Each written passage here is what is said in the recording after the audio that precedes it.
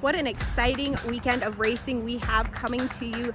Getting things started Friday night. First race is at 7 p.m. We have 7 live races Friday, followed by a very exciting Saturday where we see the 2024 Oaks and Derby Trail get on their way. Race number 5 is the River Rock for the fillies, where last out winner Lonnie Moe looks to keep her momentum going and get that first stakes victory.